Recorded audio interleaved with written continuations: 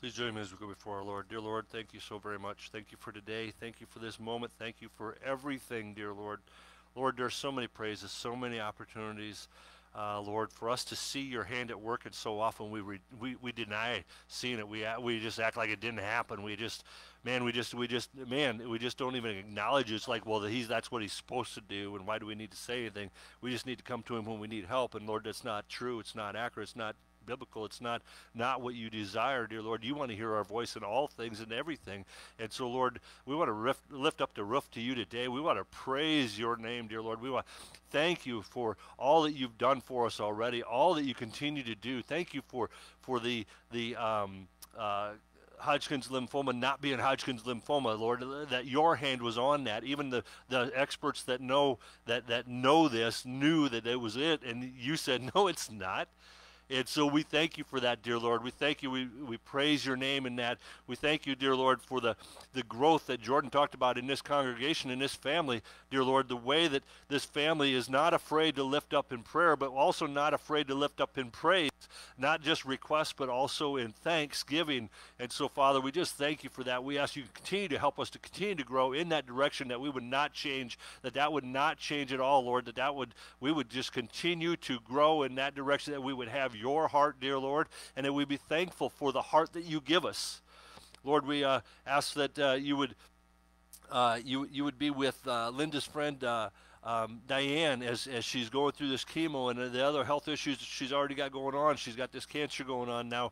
On top of that, we ask for your hand on her. We ask for your hand on Becky's granddaughter, on Becky and her granddaughter, and her children, and all the family around them, as the granddaughter's going through this cancer as well, dear Lord. We ask for your healing hand. We know that you could heal, you could take it away, you could right now, just like that, you could do what you did with Pastor Kyle, but Lord, we don't know what your plan is, and we ask for your plan above all things. Jesus said in the garden, he said, take this cup from me, but not my will, your will.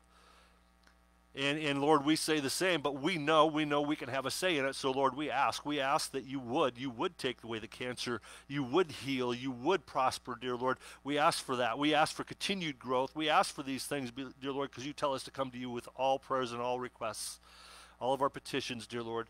And Lord, so we do ask for that. We ask for your hand on the medical teams, that as they go through these cancer treatments and all this stuff that's going to go on with these people, just ask that with Diane and also with the granddaughter, just ask that you would have your hand on them, that you would lead, guide them, but also lead, guide the care teams, those who are taking care of the doctors, the nurses, the everybody all the way down the line, the manufacturers, as a matter of fact, dear Lord, but the people that clean in the room. It doesn't matter. Whoever anyone from mopping the floor to doing the intricate surgery, dear Lord, we ask for your hand upon them.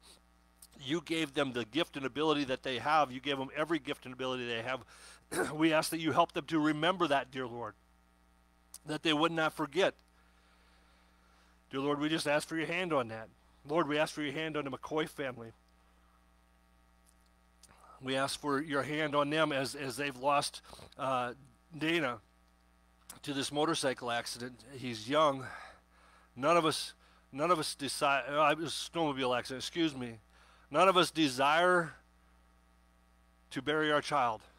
There is nothing that seems more out of place than that, Lord. But Lord, in this, it happens. And so we just ask that you have your hand on Rob and the whole family, on the entire McCoy family, dear Lord, as they walk through this time. Lord, we also ask for your hand on the Boss family. We ask as they continue to mourn for Henrietta. Dear Lord, what we ask is that you would help each of these families. You would help them with wisdom, with guidance through this time, unity through this time. Dear Lord, we ask, though, that you help them to mourn well. It's important for us to mourn, and anyone who thinks that you don't need to mourn is wrong. Even you mourn, your son mourns. Father, we ask that you would help them to mourn well. We ask that you would walk with them, dear Lord, and that Lord, they would come together, not come apart. And Father, just raise them up to you right now, that your hand would be on them. You'd guide them through this time. But we also ask, as that mourning period comes to an end, we ask for your healing hand.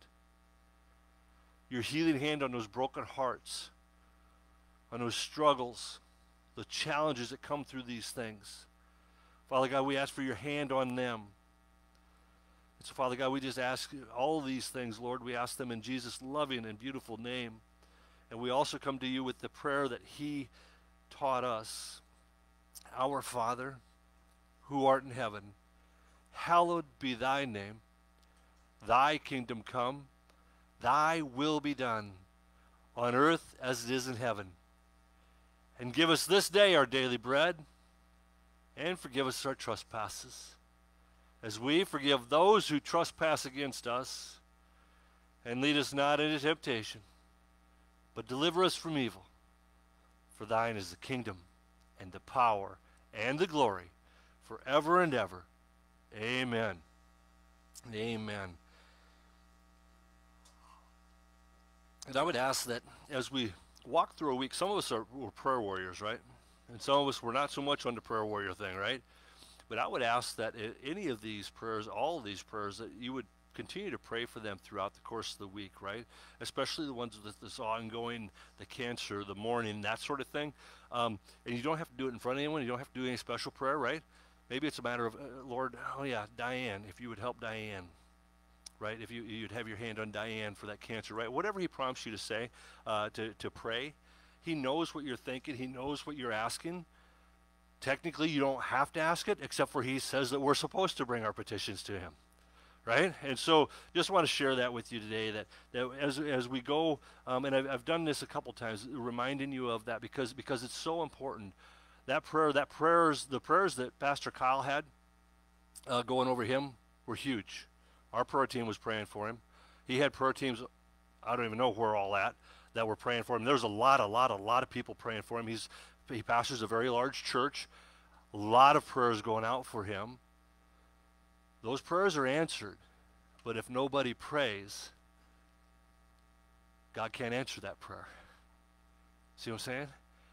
And so when things go well, right, when we get the praise report as well, please remember to pray those as well. Thank you, Lord. Those should be really easy. Those should be the super easy ones, right? I mean, right? And so anyway, and I know, like I say, some people you're just not a prayer, and I'm sorry for that. But as your heart grows with the Lord, you'll become one. But you'll never become one if you don't practice one. Okay, so anyway, question for you. We're on the third week of this series already. I can't believe it. 2 weeks ago, we talked about let's go, right? We're just like, let's kick her in gear. Let's get it going, right? Let's start out, right? We'll get through this. God will get you through this, right? And then last week, we talked about what goes up must come down. And this week, we're going to talk about alone, but not really. Okay? We feel alone, but not really. We're not alone, okay? Do you remember can you remember the epitome, the peak, your best memory? Maybe it was graduating high school. Maybe it was graduating college. Maybe it was graduating kindergarten. I don't know what it was, but right? Maybe it was when you got married. You said I do to that best friend that you still have and will have for the rest of your life. Maybe it was that, right? Maybe it was one of those things. I don't know what it was, but do you remember that? Maybe it was that first grandchild when you held your child, when you first held that very first child in your arms and you're like, God, it only took 9 months. This went like that. Of course, your wife is over there going, oh no, it took a little more, but right. But that maybe that you're going, this miracle, this creation that, man, living is so cool. Maybe that's your ultimate memory, right? That's your top memory. We all have them. Those are easy usually to come up with, right? How about that low memory? That bottom, that memory you'd rather you didn't have to remember. Maybe it's the loss of someone. Maybe it's death. Maybe it's that positive cancer test, right? Maybe the scans came back and no, it wasn't good. It wasn't what we hoped for. It wasn't what we were praying for. Maybe it was that. Maybe it was the loss of a loved one. Maybe a spouse. Maybe a parent. Maybe a child. Maybe a grandchild. Right? So usually we could pick those out pretty good too. The ones that we really don't want to have, but they're there. There are valleys.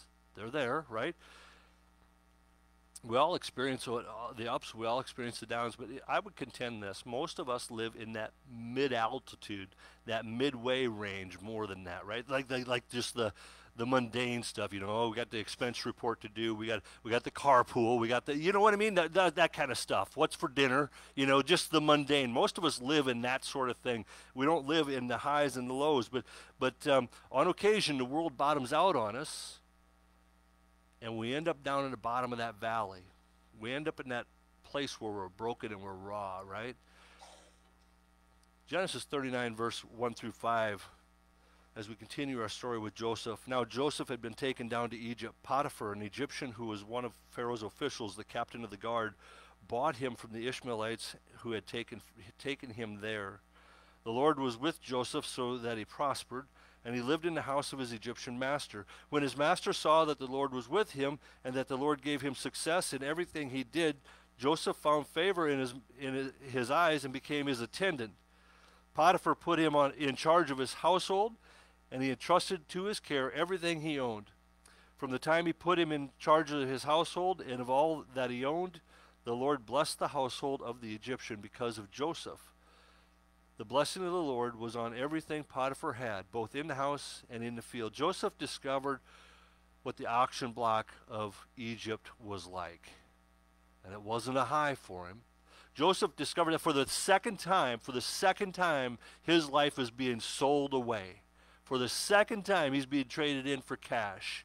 For the second time, the favorite son of Jacob is being picked and prodded over. He's being checked out for lice and fleas. He's been poking. They're just checking to see his health, to see if he's worth buying or not. He's being treated like an animal, no better than an animal. In fact, probably even worse than an animal, right? For the second time, he's there.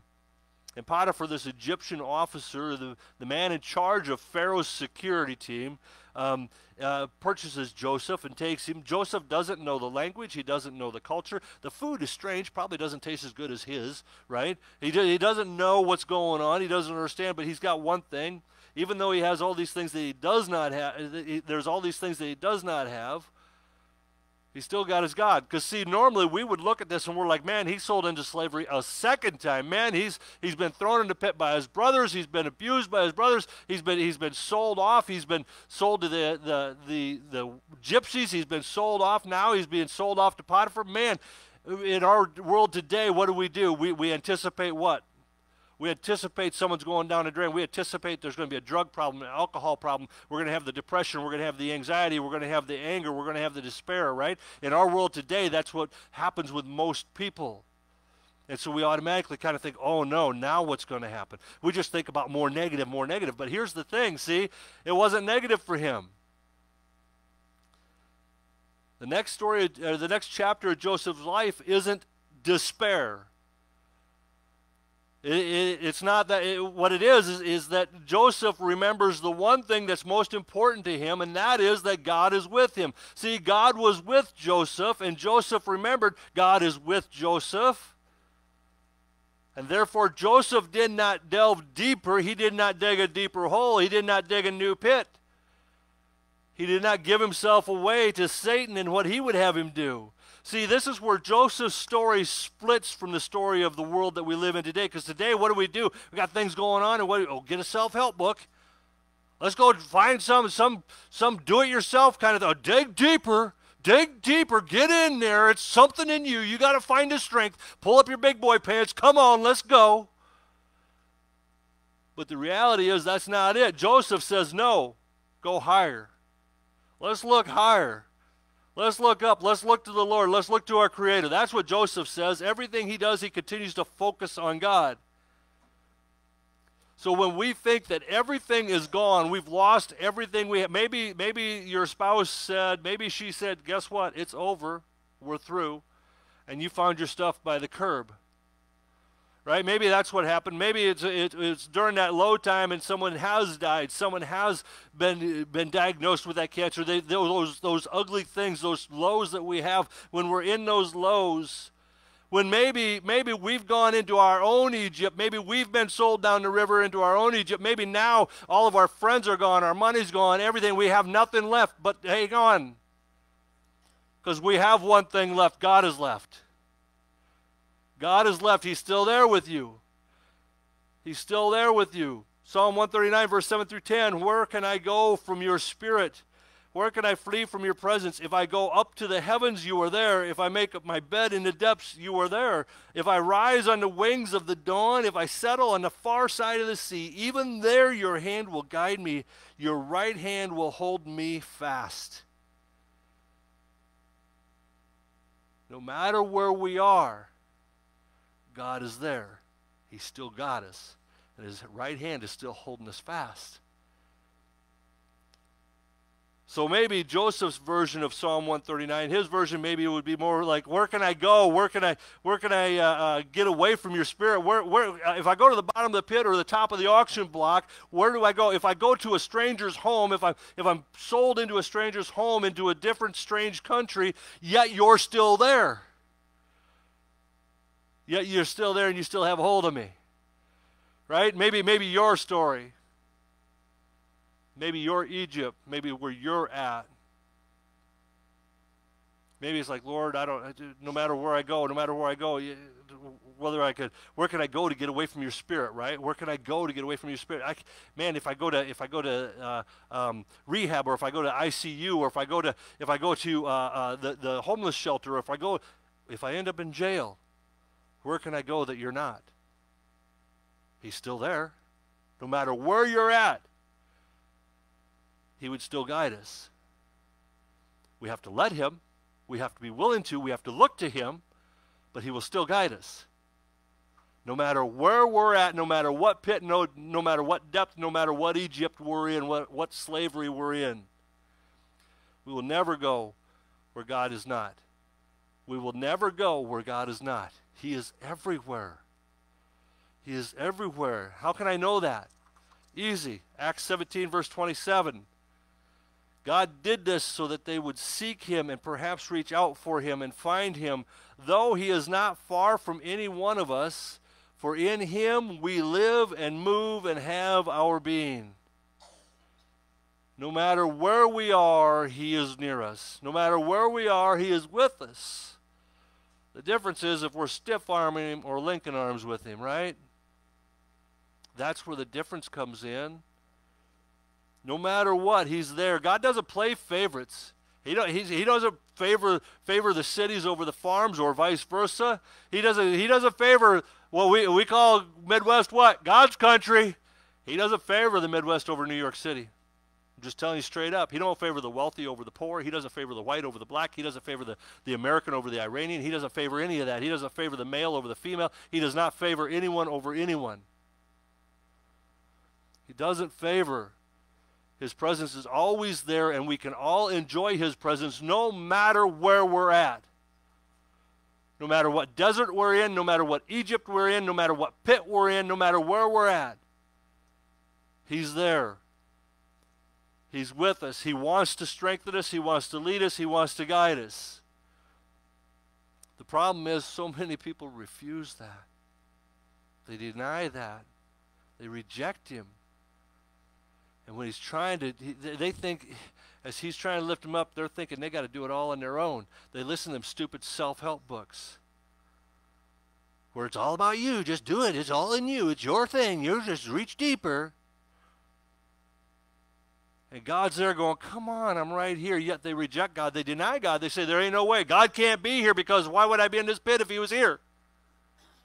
Why would I be going through this if he was here? Why would the McCoys lose their little child, their school-aged child? Why would they lose him if God was there?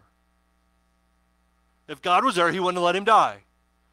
If God was there, this little infant would not be having cancer. If God was there. That's what they say. The reality is God is there. The problem is they're rejecting him. No matter what they're doing, they're rejecting him. When they turn away from him, he's there. But so many think they have to do it on their own strength, of their own power, of their own way, and refuse to turn to God. But we do have Moseses around too, right?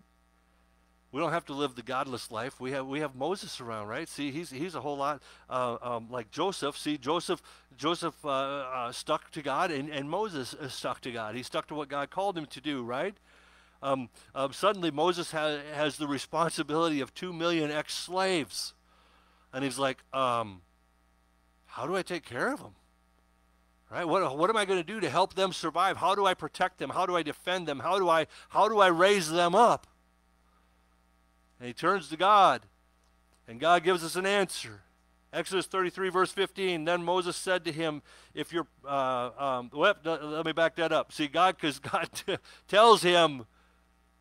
God tells him just before this, God tells him as he's asking, when he's asking God, he's saying, what's going on? God says, hey, I'm with you.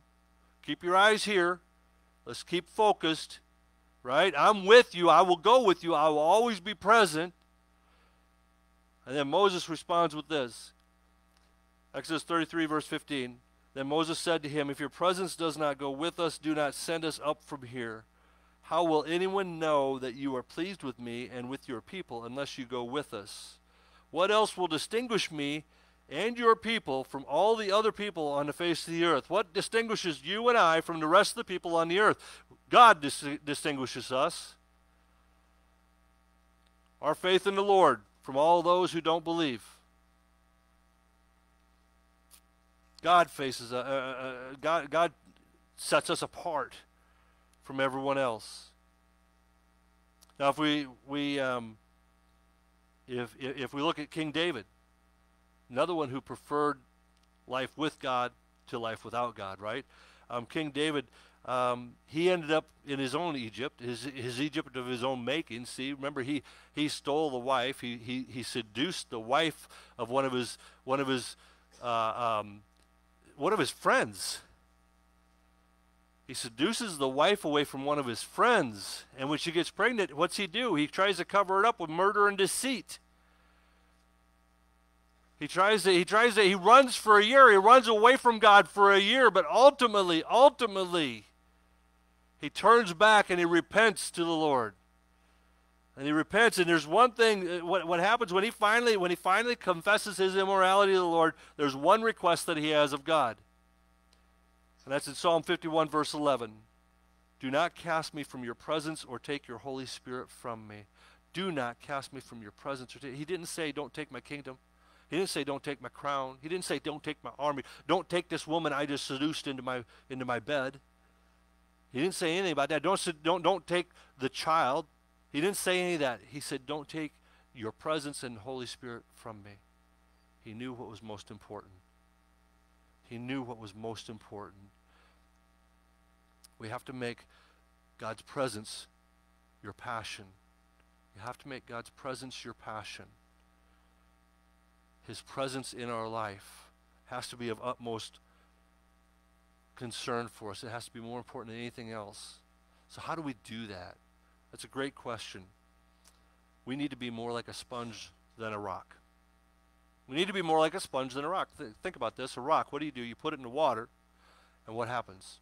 The outside gets wet, but the inside stays hard and dry. A sponge, put in that same water, and the sponge transforms. Every pore of that sponge soaks up that water. That sponge is no longer the same as what it was before, but is filled throughout with that water. We have a choice. We have a choice. We can either be a rock or we can be a sponge.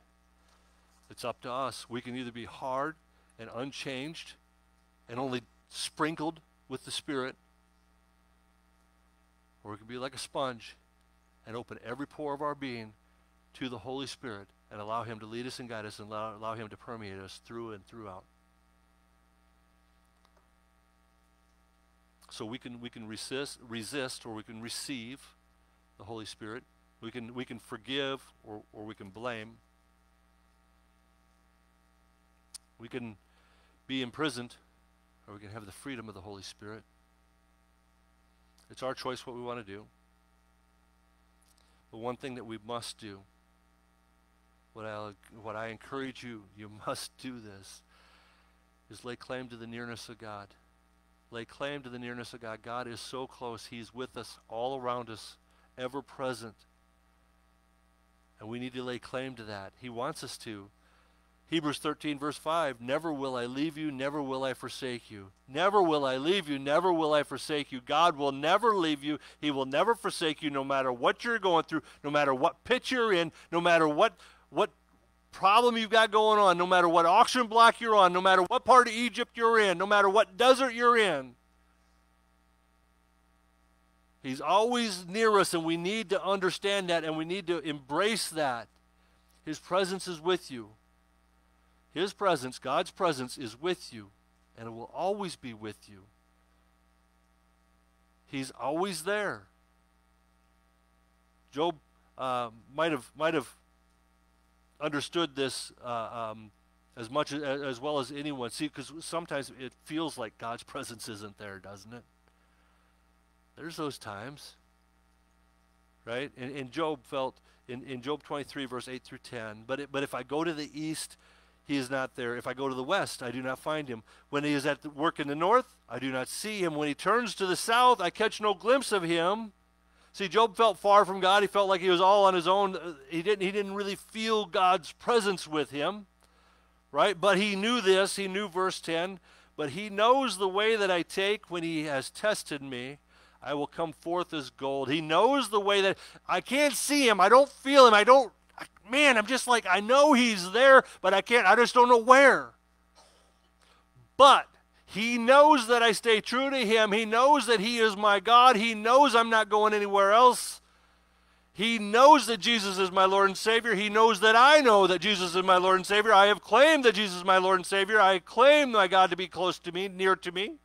My God will never leave me. He knows that, and I will continue to walk in the way of the Lord, the way the Holy Spirit leads me to go. I will continue to do that. And when I do, God knows where I'm at. He knows what path I'm on.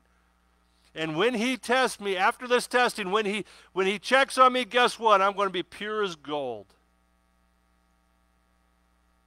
I won't be broken. I'll be refined. And I'll be pure as gold. That's what He's saying. We need to not equate the presence of God with our feelings. Do not equate the presence of God with your feelings. Man, we can feel all kinds of stuff. And Satan likes it when we start feeling all kinds of stuff. He loves it because he can tear us up. God's near us whether we're happy or not. Oh, God must have left me. I've had people tell me that. Oh, God must have left me. He must have abandoned me. I must have done something to really... I used to say, yeah, I must have done something to really make Him mad, because I don't feel Him anywhere around. I'm pretty sure I'm on my own here. When I was lost, I was there. I understand it. But He's never left me. And when I learned that, when I understand that, when I figured that out, when I got in here, and I got this in here, when I got into Scripture and got Scripture into me, when I got into relationship, when I started that praying thing I was talking about, right? When I started praying with God, not praying at God, not just requesting stuff, but thanking Him for stuff, and even just talking and like, Lord, what you got for me today? Right? I'm like, yeah, come on. And when I started having those conversations, when I gained a real relationship with God, not that fake thing, that thing that, you go to the bank and you go, how you doing today, young lady? And she's like, oh, great. And then you just drive away. Now, I don't do that, but I know there's a lot of people who do that, right? Oh, man, you can ask my kids and my wife. I don't do that.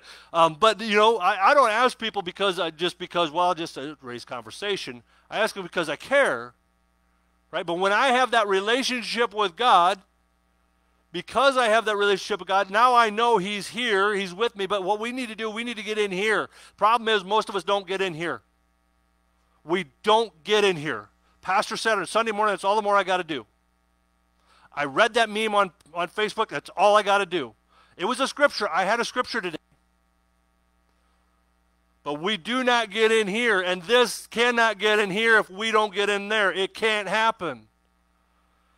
But when we do, when we get in here, we can refine some really good gold in here. We can refine some godly gospel gold in here. We can refine some things for us to hold on to. Right? Okay, so like, let's say, He knows my name. God, it's in here. God knows my name. He knows your name. I don't care who you are, the newest to the oldest. It doesn't matter. The nicest to the meanest.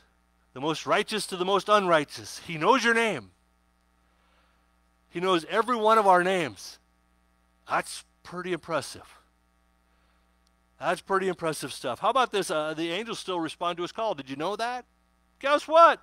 They responded to his call before. They still respond to his call. That's never changed. It's in here. You know what?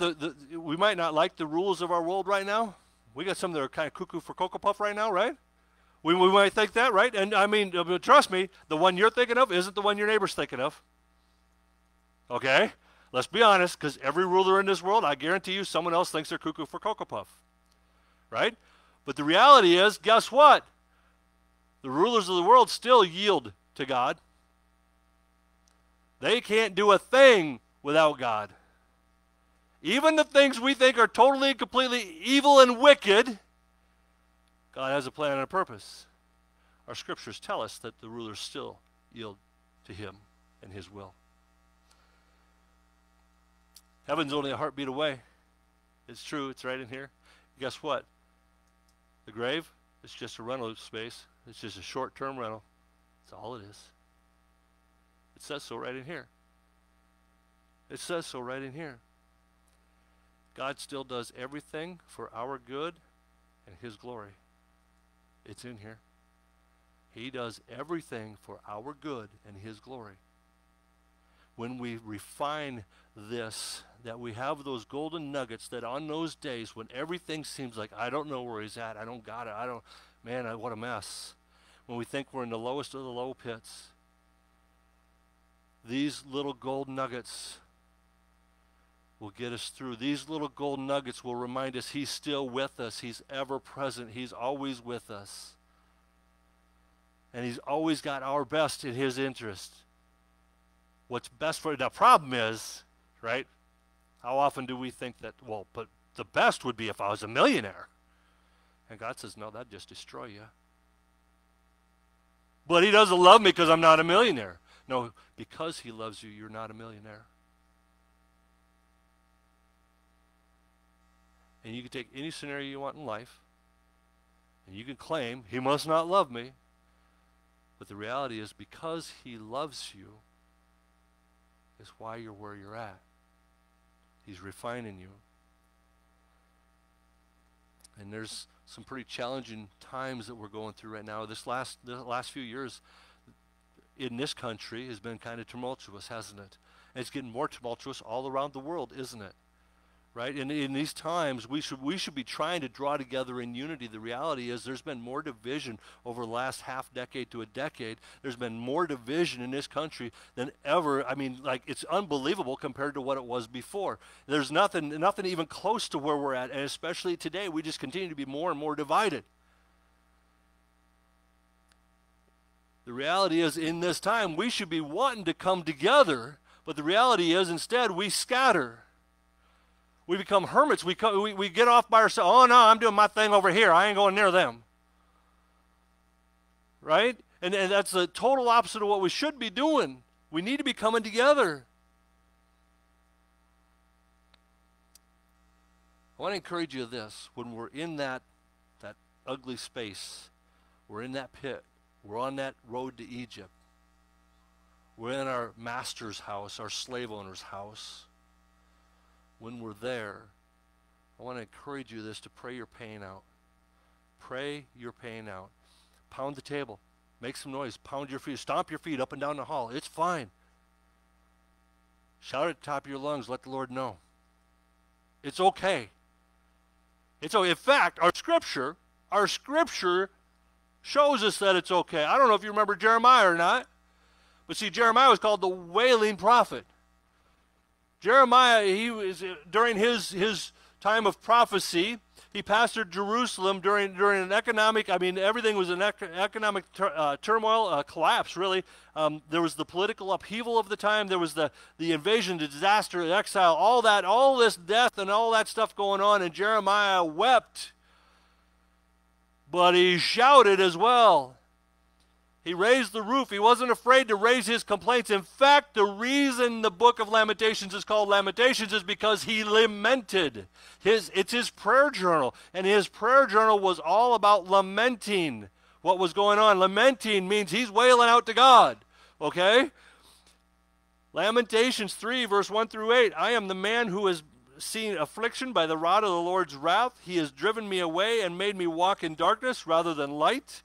Indeed, he has turned his hand against me again and again all day long. He has made my skin and my flesh grow old and has broken my bones. He has besieged me and surrounded me with bitterness and hardship. He has made me dwell in darkness like those long dead. He has walled me in so I cannot escape. He has weighed me down with chains. Even when I call out or cry for help, he shuts out my prayer. Does Jeremiah sound like he's in a good mood? Jeremiah's wailing. He's mad. He's frustrated. He's a little hot under the collar. And it's okay. We look at him and go, man, he was all mad at God. Why was he mad at God? Well, I don't think he was wrong. I got to be honest with you. Well, we can't be mad at God. No, we shouldn't be mad at God. You're right. But our anger should go to God. He should know it, because he does. No matter what you're thinking, no matter what you're going through, whether it's your sorrow, your anger, your whatever it is, whatever upheaval it is in your life, whatever turmoil you got going on, whatever pit you're in, it doesn't matter. God already knows it. So when you lie to God and go, oh, God, everything's great today. Thanks, it was a beautiful day. And in reality, it really sucked. All you're doing is lying to God. Problem is, he already knows. And you'd be far better off if you be honest with him. Just tell him the truth.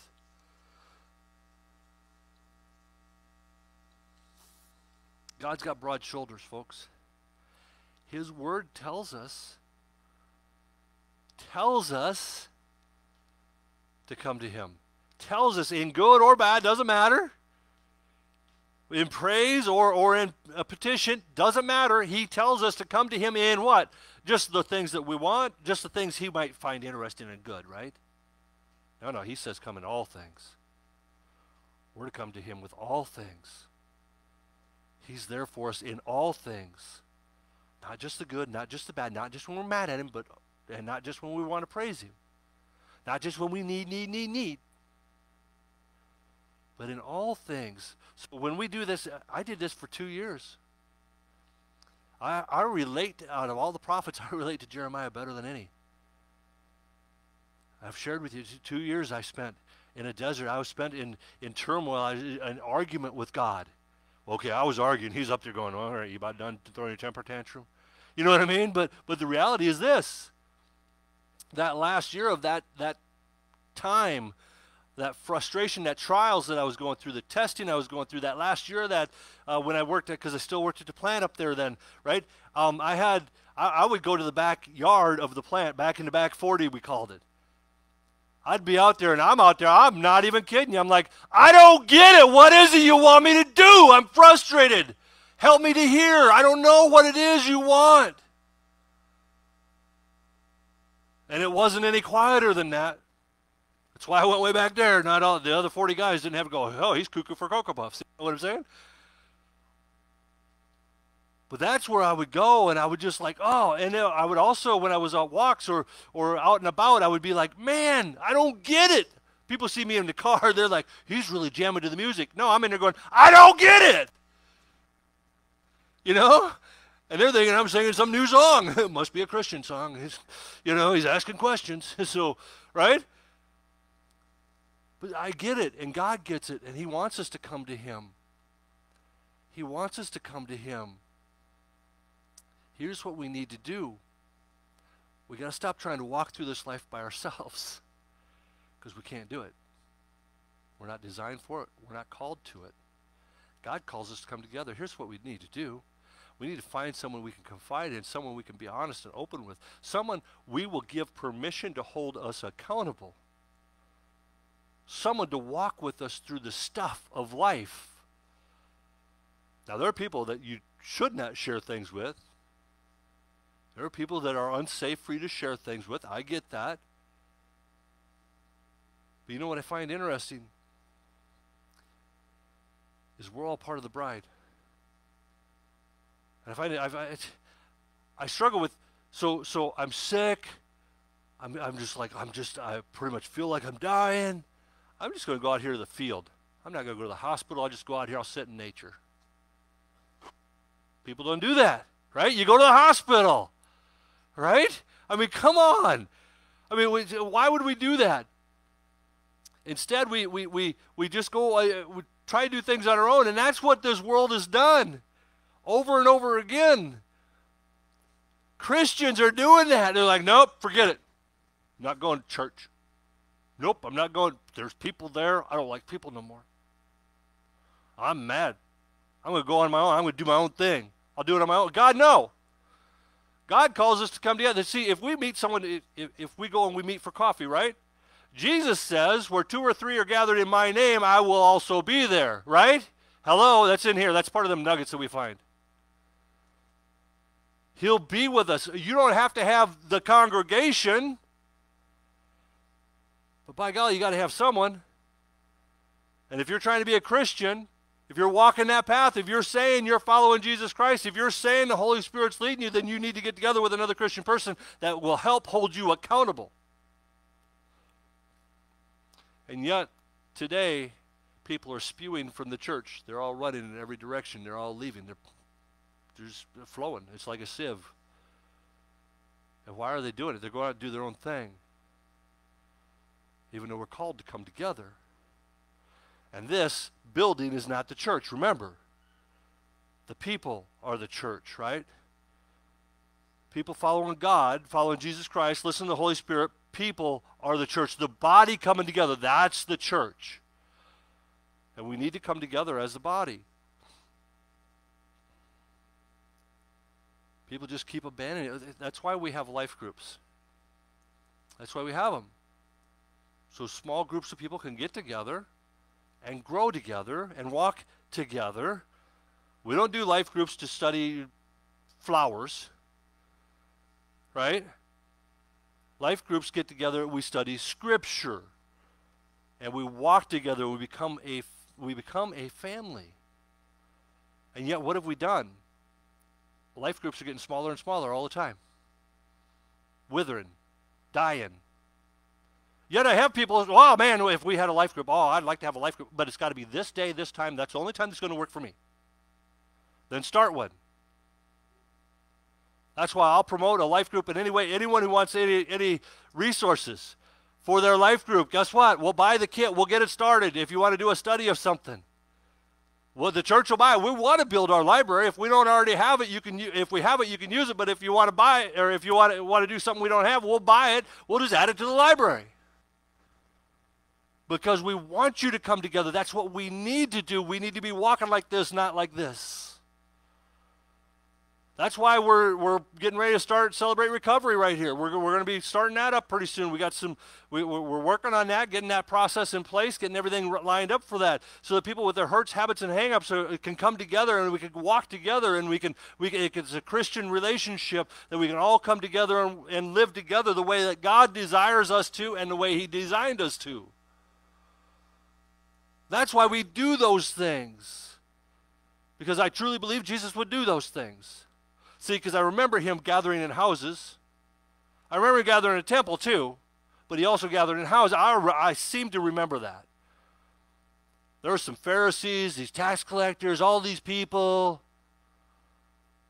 And yet we say, no, Sunday morning's all we need. And more people are saying we don't even need Sunday morning. Okay, so I'm just, man, we need to understand we need to come together. Don't push apart. When life sucks, when things are a struggle, we need to come together, not push apart. Let me close with this.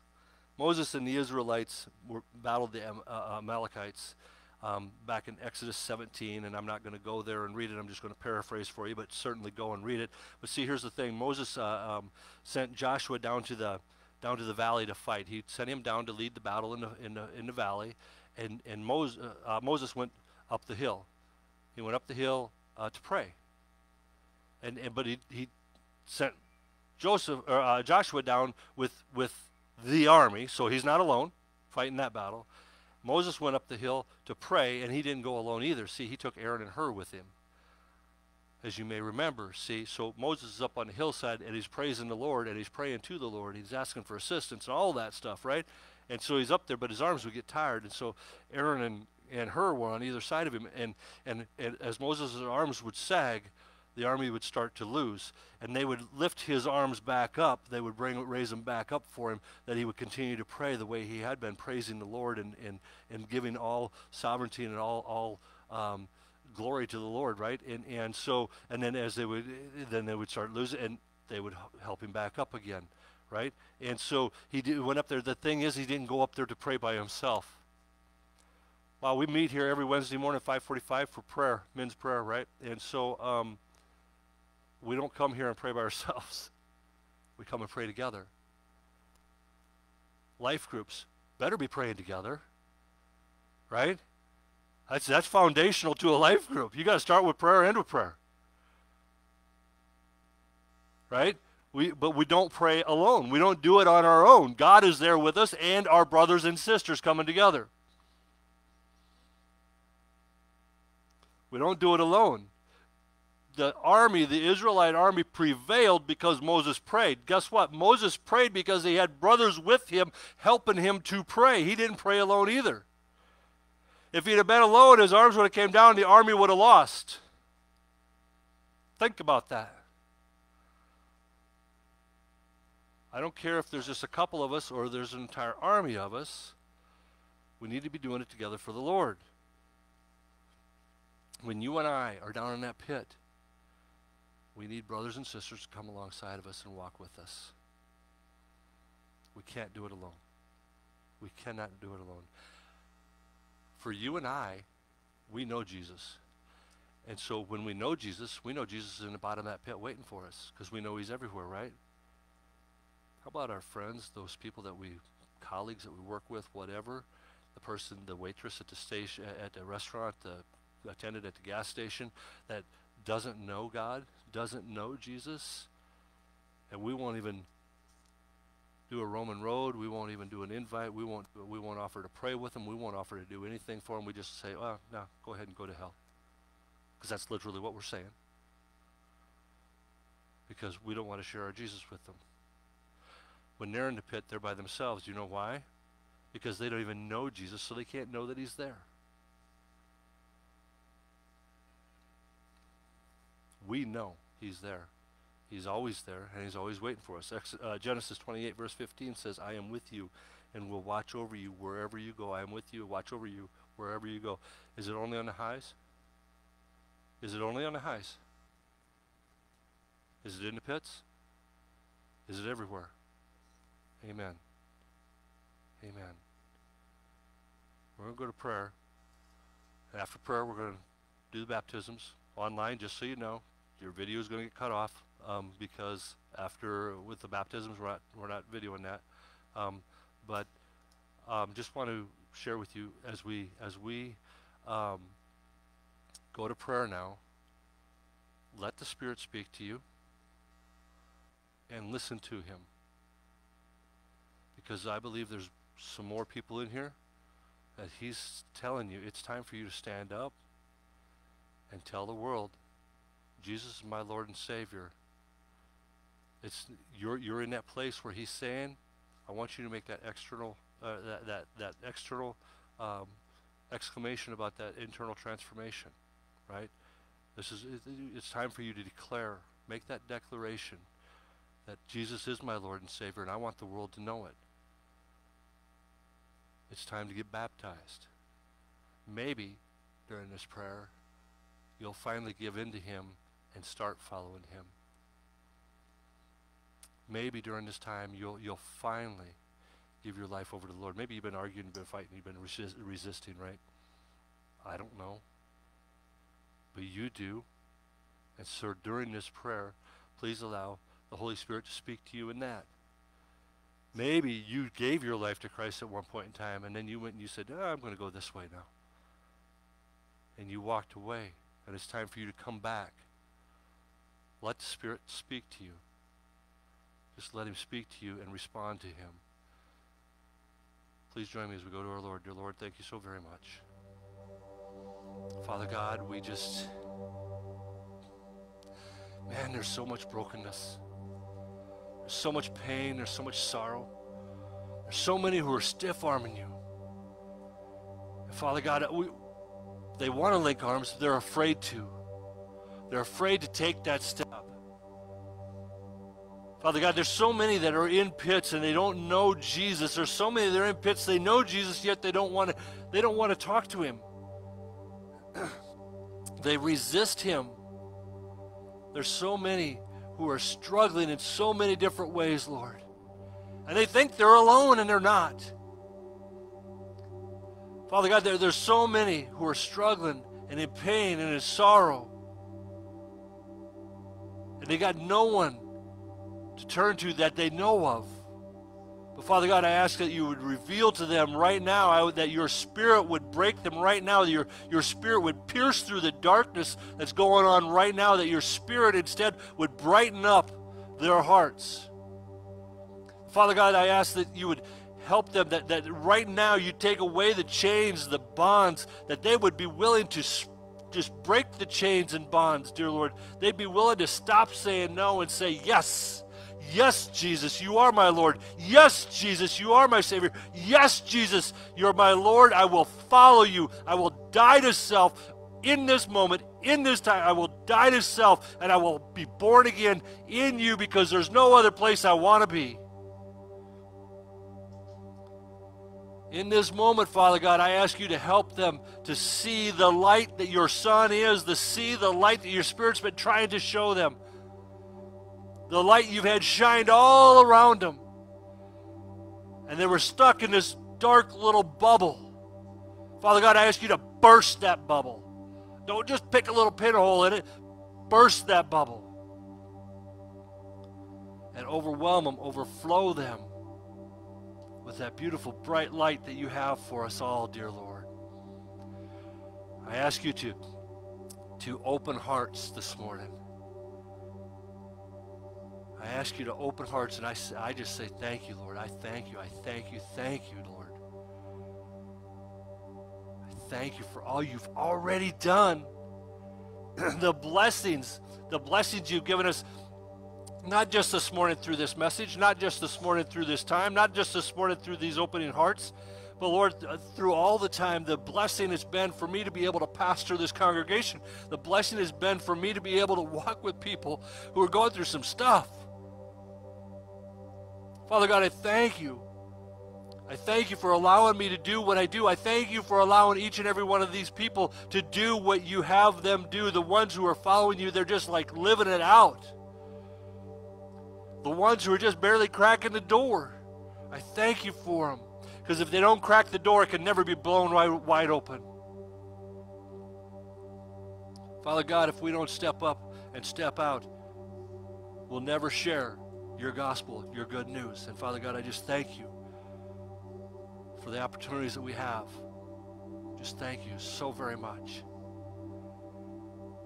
And Father God, I look forward. I thank you in advance for what you're doing right now that I don't even know about, for what you're doing, that what's going to happen yet today that I don't even know about. I thank you, Lord, for all that you do in and through each and every one of us.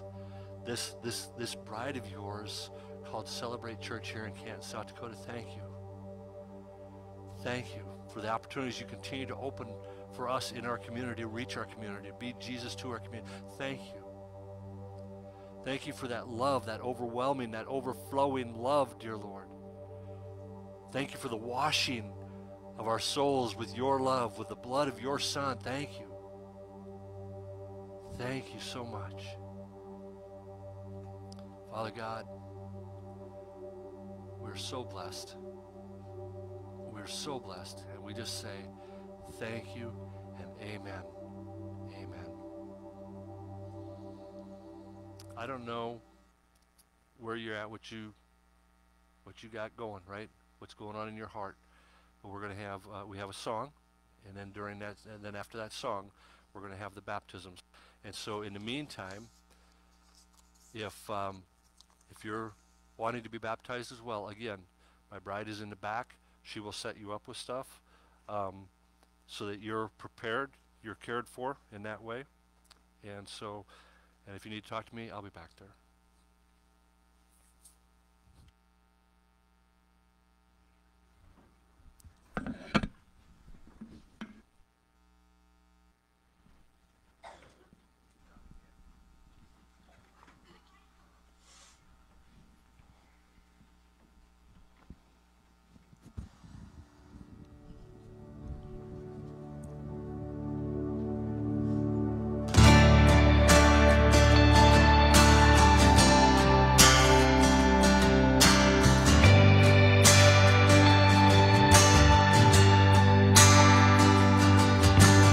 God, I'm on my knees again. God, I'm begging, please again. I need you. Oh, I need you. Walking down these desert roads, water for my thirsty soul. I need you. Oh, I need you. Your forgiveness, it's like sweet, sweet honey on my lips. Like the sound of symphony to my ears. Like holy water on my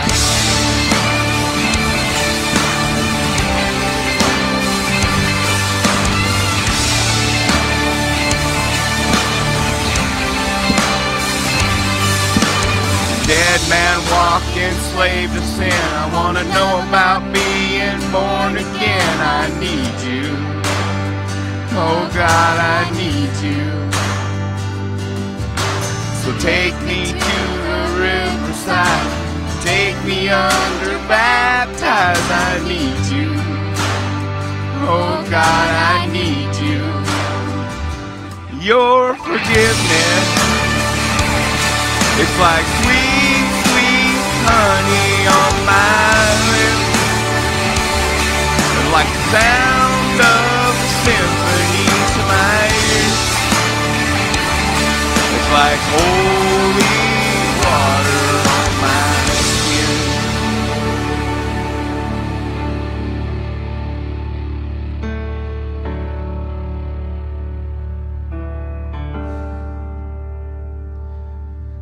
I don't want to abuse your grace. God, I need it every day. It's the only thing that ever really makes me want to change. I don't want to abuse your grace. God, I need it every day. It's the only thing that ever really makes me want to change. I don't want to abuse your grace. God, I need it every day. It's the only thing that ever really makes me want to change. I don't want to abuse your grace. God, I need it every day. It's the only thing that ever makes me really want to change. Your forgiveness.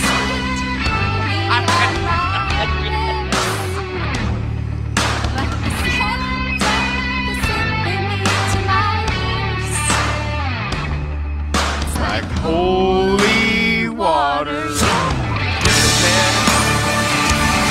It's like sweet, sweet honey on my lips. It's like the sound of symphony to my ears.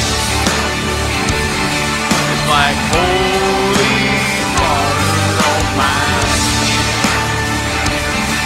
It's like holy water on my skin. Like holy water.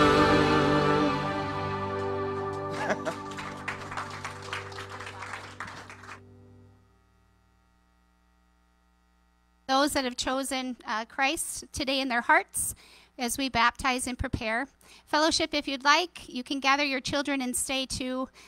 They're playing a game, so they're completely fine in the room as well.